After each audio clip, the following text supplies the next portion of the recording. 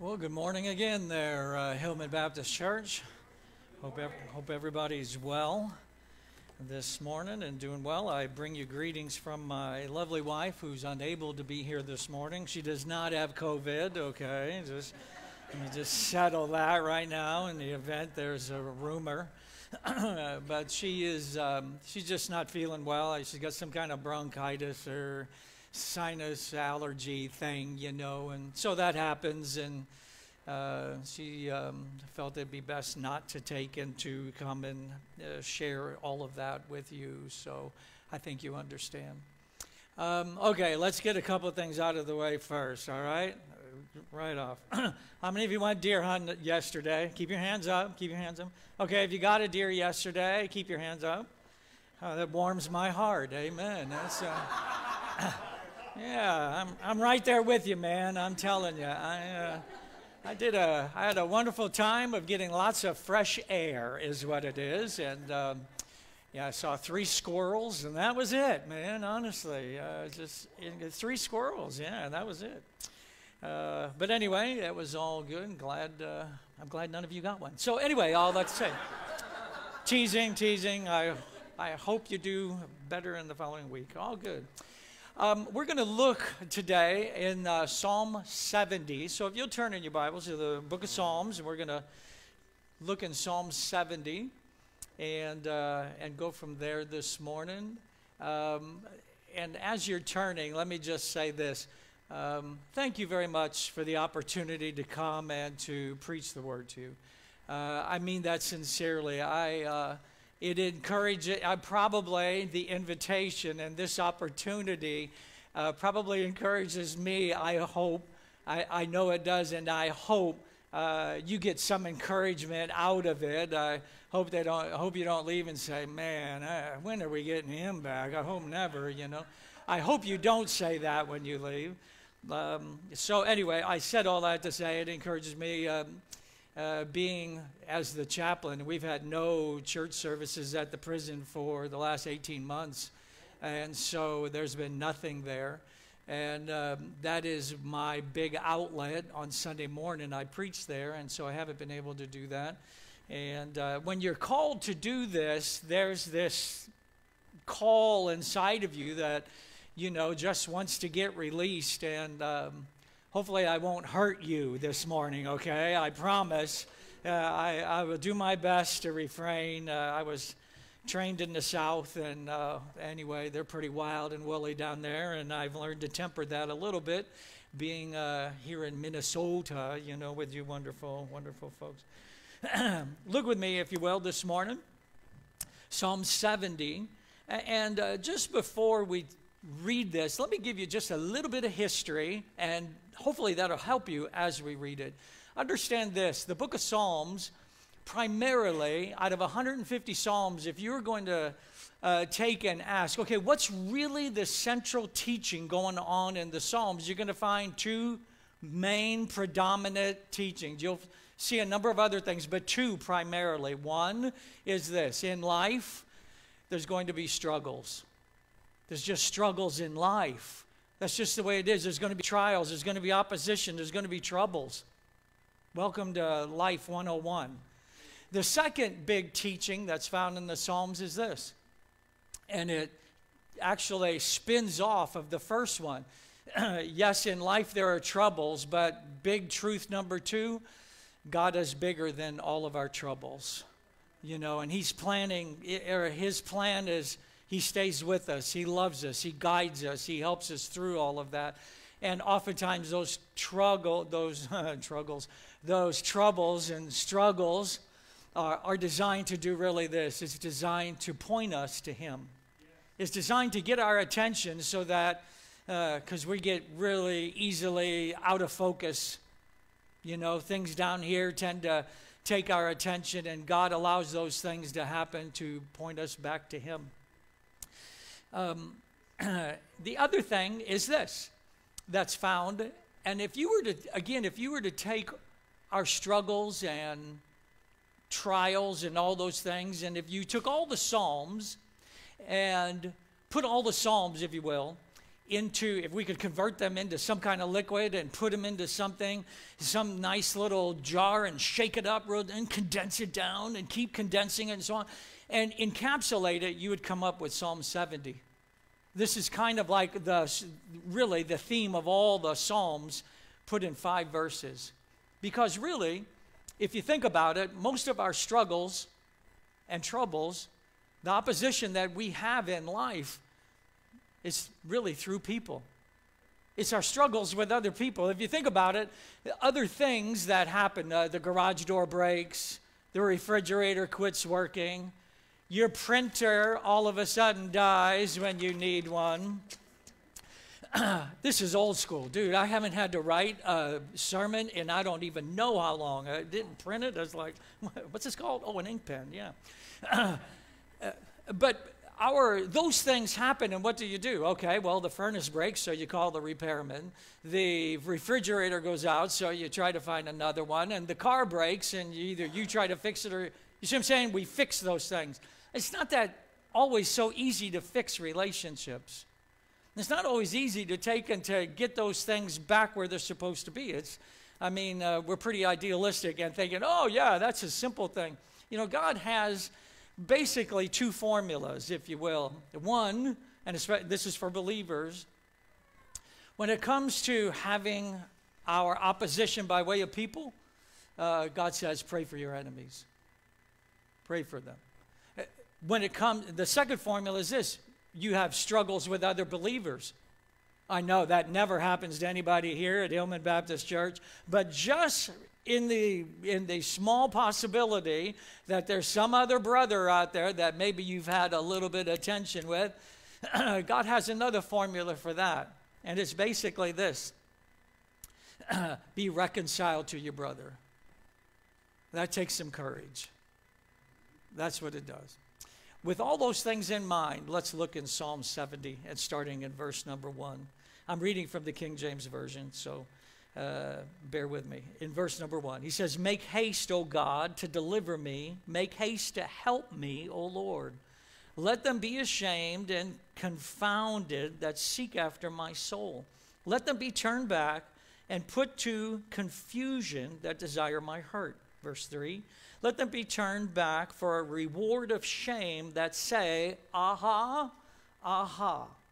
Verse number 4, "Let all those that seek thee rejoice and be glad in thee, and let such as love thy salvation say continually, Let God be magnified. But I am poor and needy. Make haste unto me, O God. Thou art my help and my deliverer. O Lord, make no tarrying." Let's pray together, shall we? Lord God, thank you for being such a good God to us. Thank you that you hear. And Lord God, thank you that you answer prayer. Lord God, thank you that these dear folks, they could have been anywhere this morning. They chose to be here. And I pray you would bless them for that. I pray, Father, that just the reading of your word and the prayer and maybe something this morning would take and encourage them. Lord, there are folks here that have some deep hurts. They're going through some things right now, and I pray that you would be with them. Lord, there are other folks, they may be even coming out of something, a deep hurt. And Lord, there's other folks, they're going to be in a deep hurt, and they don't even know it yet. So I pray that you would bless. I pray that, Lord God, you would encourage and guide and direct. And I pray, Father, that truly your richest blessings might take and rest upon us this morning. Father, I do ask that you would fill me with your Holy Spirit. The Spirit of God, I pray you'd have great liberty to move through the audience, touch hearts, and change lives, Lord God, as it seems good for you to do. And we'll thank you.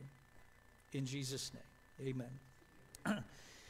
As we take a look here in Psalm number 70, there's some similarities in this passage that we just want to take a look at, and then we're going to take and dive into our sermon this morning. If you notice in verse number 1, he says, "Make haste, O God, to deliver me. Make haste to help me, O Lord." Now, this psalm is a lot like many psalms. They begin and end the same. Okay, so now look down at verse 5. He says, "But I am poor and needy." And here he goes, "Make haste unto me, O God. Thou art my help and my deliverer. O Lord, make no tarrying." Just by way of introduction, and so here, understand something. The psalmist, what he's crying for is immediate deliverance. He says, "Dear God, make haste. I need your help, and I need it right now." That's pretty much the way we are in life, isn't it? I mean, we get into something, it's like, okay, God, I don't need you to wait on this one. I could use your help, and, 10 minutes ago would have been better than 10 minutes from now. I mean, that's just the way it is. And let me help you with two truths. Sometimes God does deliver that way. Sometimes he does. There's a movie, it's a bit older now, that I would challenge you if you could find it and watch it. It's called Faith Like Potatoes. Okay, so you've seen it. One of the wonderful things I enjoy about the movie is the gentleman that the story surrounds. I want to say his first name is Angus. I'll stand corrected. Am I right on that? Those of you who have much better memory than I do. The one part that I remember is there was this fire, and they're out there, and what they didn't want was that fire to spread to their neighbors and just get totally out of hand. So he stops and he prays that God would take and send a storm, and a storm all of a sudden comes up and drenches, that fire. Fire's put out. God brought immediate deliverance. That's awesome. I mean, sometimes those things happen. But let me help you also. Sometimes God doesn't do that, and he's still God. He's still God. The story of John Bunyan. Here he was in prison for preaching while he was in England, and he stayed in prison for 12 years. There were multiple times he could have gotten out if he just said, "Well, no, I won't preach anymore." But he said, "No, I cannot say that." His faith was just determined to take and to serve God. The other thing was this: other people tried to get him out of prison. There was a gentleman at that time who was quite the influence. His name was William Wilberforce. Mr. Wilberforce was a force to be reckoned with in those days. He was quite the political figure, as well as a very, very staunch believer. He tried to get John Bunyan out of prison to absolutely no avail. But think of this: in the 12 years while John Bunyan stayed in prison, he wrote Pilgrim's Progress. Pilgrim's Progress is the second largest publicized story in the history of our day. Do you realize the only book that's ever taken and surpassed it as far as publication is the Bible? The only one. It's just absolutely amazing. Well, the point I'm trying to make is this. We pray for God's deliverance, and dear God, really love for you to show up right now. And sometimes he does, but understand sometimes he doesn't. And it doesn't mean that he's any less God, how he chooses to take and to operate in those situations. He does say, "Call unto me and I'll answer thee." We had a lady in our church when we lived in Florida. I'll never forget this. She prayed for her husband for 54 years that he would get saved.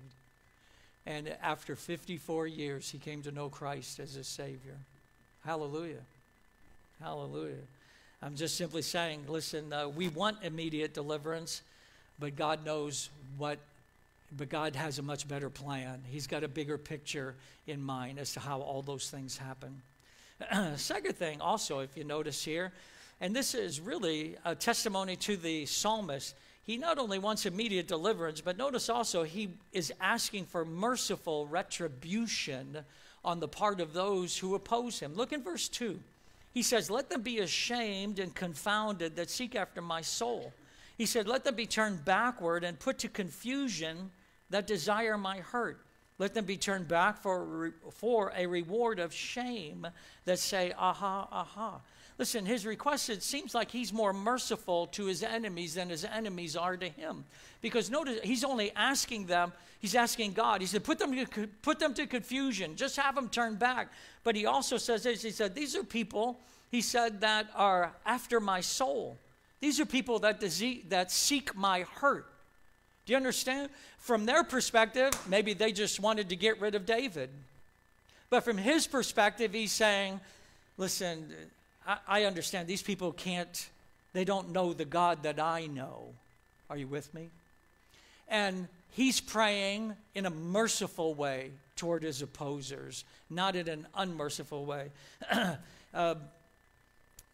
The Bible does say, pray for them which despitefully use you.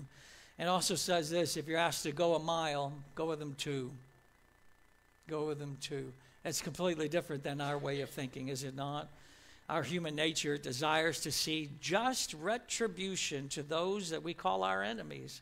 I don't know about you, but there are times I've wanted to take and, pray, say, Dear God, if you're looking for somebody to zap with a lightning bolt, I've got a short list right here.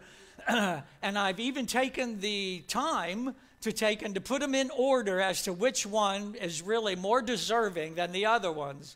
Like person number 1, they probably could use 2 good zaps with a lightning bolt, and a third probably wouldn't hurt them, just to be honest with you, The second one, 2 will work, and the third one, let's move him up to number 1 as I'm thinking about something.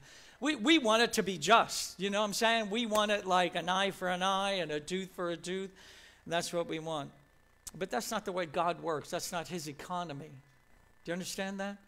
Remember when there's a story, and it's there in the Gospels, where the apostles, they had taken and gone out, and they said, and when they came back, they said, hey, this particular city didn't receive us. Shouldn't we just call down heaven on them? Let's burn them all up, just like Elijah did? I love the response of Jesus, because he said, you don't know what spirit you're of, do you? You understand? Here were the guys that walked with the Son of God, and they didn't get it. That's not his first recourse. His first recourse is not a lightning bolt on them or hit them with a baseball bat. That's not the way God works. His first reaction, think about this. If God is love, then everything that emanates from him comes from that character trait. Everything, every decision, every trial that takes and affects you, every trouble, every flat tire, every broken air conditioner, everything that happens is filtered through a God of love. Every little thing. We read, there's a verse that oftentimes, Christians, when we read it, we say, yeah, that's what that means. It's in the book of Proverbs, and it says if your enemy hungers and, you should feed him. And so by that, you will heap coals of fire on his head. Pause. When we first read that, we say, boy, I like that part. If I do nice to him, God has a way of getting him back. That's what we're thinking, because that's our culture. Is it not? But in the culture that this wonderful book here was written, it's quite the opposite. To take and to heap coals of fire on somebody was to be a blessing to them. Understand, in their day, their culture was very much agricultural and so on. They had to go out to work and, out in the fields. And they didn't have electricity or running water. So what did they have to do in order to keep the house taken and keep it warm and keep everything going? They had to have a fire going. So maybe they were out working in the field for 10 or 12 hours, and they get back and their fire is out. And so what they would do is if somebody, and they're in a bad way, let's just say a storm came up and they had to get a fire going in order for to stay healthy and warm, they'd go to their neighbor and say, hey, can you give me some coals of fire? And in their culture, what they did was they would put that coals of fire in this little pan, and the woman would wear it on top of her head in this pan, thereby warming her body. Heaping coals of fire on their head was a blessing. It was not taken and saying, oh yeah, if I'm nice to you, I know how this is going to work out, all in my favor. Yeah, that's not the motive. You understand? That's not the motive. Listen, we have a wonderful God, and as we do have trials and tribulation, listen, let's have some merciful retribution, when it comes to our situations in life. Not only immediate deliverance and merciful retribution, but notice verse 4. This is kind of, if you will, the hinge pin for the entire verse. He says in verse 4, let all those that seek thee rejoice and be glad in thee. Let such as love thy salvation say continually, let God be magnified. Here, the psalmist, he's praying for like-minded brethren to enjoy the God of salvation. Just to take and to enjoy God. Now think with me just for a second. Why shouldn't believers be happy in Christ? I mean, the word, if you notice here, I want you to see this. The word, he says, let all those that seek thee rejoice. In Hebrew, that word is talking about inward rejoicing, inward gladness, if you will. And then the next word, and be glad in thee, the word glad, the second time, different Hebrew word that means to be expressive outward. So it starts inside, it gets shown outside. Somebody say amen. That's pretty good stuff right there. Thank you very much. Listen, why shouldn't believers be happy? Well, think about it. God, our dear God, he's given us all things to enjoy. Also this, he's assured us of our eternal home. He's promised to always protect us, to provide for us, to lead us, give us wisdom if we ask for it. He's given us the Holy Spirit as a down payment of our future glory with him. And he's also promised to fill us with the Holy Spirit if we just ask. Man, we've got it made and don't know it. Amen. That's good preaching, Brother Mike.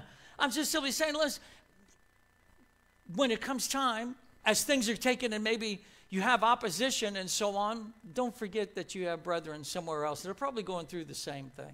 I didn't realize that today is that International Prayer Day for persecuted believers. We have it so easy in America. We have it so easy. I do wonder, think about this, I'm not going to get off on any political tangent, but understand this, our freedoms are slowly eroding. It's not fast, it's slowly eroding. I wonder how it will be for my grandchildren and just the opposition that they're going to face. Right now, we've got it pretty doggone good. Pretty good, but there will come a day. I am just convinced of it, just the way it's going to be. Listen, learn to pray for like-minded brethren to enjoy the God of salvation. One more little thing in reference to this. The apostles, when they saw they were out and about and they came back to report to Jesus, they made this observation. They said, Lord, we saw a guy over there. He was casting out demons in your name, and we forbid him because he's not in our little group. To which Jesus said, forbid him not. Forbid him not. Can I put it into our vernacular? Leave him alone. Just leave him alone. Listen, if God wants to stop him, don't you think he's big enough to do that? I mean, seriously? I mean, or do you think, you have to defend God? Seriously? We have to defend him. I think he's big enough to take care of himself, just to be quite honest about it. I'm not saying we shouldn't take a stand for truth. I'm not dismissing that. I'm simply saying this. There are some people you may not agree with how they do their church. Leave them alone. Just you do your thing. There's a great statement in the prison. If there's anything great, here it is. And that is this. You ask a guy, how you doing? He said, I'm staying in my lane, Chaplain. That means this, he's minding his own business. What that guy does, that's his business. Man, what a great thing if Baptist churches learn to practice that little bit of truth. I'm telling you what. Yeah, stay in your lane. Just stay in your lane. Do your thing, all right? Whatever happens over there, that happens over there. You do your thing. Amen. This is good preaching. Hallelujah. Last of all, take a look with me in verse number 5. He says, but I'm poor and needy. Now, let me help you with something here, just by way of explanation. When he says he's poor and needy, this is King David who's writing this, all right? King David was not broke, all right? He wasn't on the edge of financial ruin, not at all. As a matter of fact, if you study prior to his death, he had resources available so that Solomon could build the temple because he was not allowed to, all right? If we were to calculate that by today's standard, it would most likely be in the millions and millions of dollars. He was not broke. When he says, I am poor and needy, here's really what he's going to remember. This is a psalm, and much of it in here is poetic, like, aha, aha. That's a mock. It's mocking the person. It's mockery in a poetic way. Saying he's poor and needy is also just using figurative language to say this. Man, without God, I'm bankrupt. Without God, I'm just totally bankrupt. I got nothing. Doesn't matter if I have all these resources. Without him, man, I'm pretty poor and needy. And that's why he takes and says, make haste unto me, O God. He says, thou art my help and my deliverer. O Lord, make no tarrying till I come. Let me give you just a handful of things here, and then we're going to wrap this up. Some takeaways. Number one, listen, learn to ask God for relief from your adversaries, not for their demise. When you have opposition, it's okay. All right? It's okay if you take and ask God, hurry up. I'm sure he's heard that before, just to let you know. My guess is I wonder how many times that prayer was offered yesterday morning, you know, as people are sitting in their tree stands. Just wondering, you know. I know at least a number of us, it wasn't answered, but that's the way it is. Anyway, listen, learn to ask God for relief from your adversaries, but don't pray for their demise. In the New Testament, it says when you pray, it says to do so without wrath. Understand? Without wrath. As we said, listen, there's a different formula if your opposer happens to be your brethren. It's simply this. First, be reconciled. First, be reconciled. And I think God understands there's sometimes things can't be reconciled. But I think the attempt needs to be made, and it takes courage to take and to confront somebody when there is an issue. It takes courage to do that. It takes courage to be a believer. So learn to ask God for relief from your adversaries, not for their demise. Number two, find your satisfaction and fulfillment in the finished work of Christ. I love that verse 4. Let all those that seek thee rejoice and be glad in thee. Let such as love thy salvation say continually, let God be magnified. Listen again, to back this up with a supporting verse, it says, in him we live and move and have our being. In him. I mean, every fiber that we have is completely dependent. Every little atom and molecule that makes us up is completely dependent upon the grace and mercy of God. Isn't that incredible? I mean, absolutely incredible. It's in him we live and move and have our being. You're looking at a guy who is saved to the uttermost. To the uttermost. I'm not saved by the skin of my teeth. Not at all. I'm saved to the uttermost. I mean, I am 100% born again, knowing Christ. My salvation is completely secure because it's in him. It's not dependent on me. It's dependent upon him. He's the one who made the contract. He's the one who basically signed it and said, hey, thank you very much. I got you. I'm not God's child just for now. I am God's child for all eternity. Think that through. For all eternity. If I happen to be a child of God for all eternity, how much liberty should that take and give me in this present life? How much confidence and assurance that when I do pray, I have a heavenly Father that listens. Listen, if Elon Musk, which I really like that name, it just sounds so cool. But anyway, if Elon Musk contacted you and said, hey, listen, all my wealth I'm making available to you. All you got to do is ask. Now, I know how some of you would be. You say, let's see, I could really use it. Man, we'd be on the phone. Hey, Elon. Yes? I got a need. Now think with me. Elon Musk is, I believe he's referred to as the richest man in the United States, or maybe in the world right now. His goal is to be a trillionaire. Really? My goodness, a trillionaire. I can't even get my head wrapped around a million. Do you know what's the difference between a million and a billion? Have you ever stopped to think about it? A million seconds is equal to about 14 days. A million seconds. A billion seconds is equal to 33 years. It's a vast difference. We hear that million and billion so often we don't even realize the incredible difference that it is. He wants to be a trillionaire? Good Lord, that's incredible. Anyway, nothing to do with the sermon, but moving on. But if Elon Musk contacted you and said, listen, all my wealth I'm making available to you, man, you'd be a happy camper. I mean, it'd change your life. You'd have a new walk. I mean, you'd have a new set of assurance inside of you. You would take and probably act completely different. Let me help you with something. Elon Musk is bankrupt if he doesn't know Jesus Christ as his Savior. We're the ones who are the wealthy ones. Our God is the God of the universe. I mean, he owns the cattle on 1,000 hills. There's not a blade of grass that can take and move without his taking an assurance of it, without his knowledge. Listen, nothing can happen to you apart from him.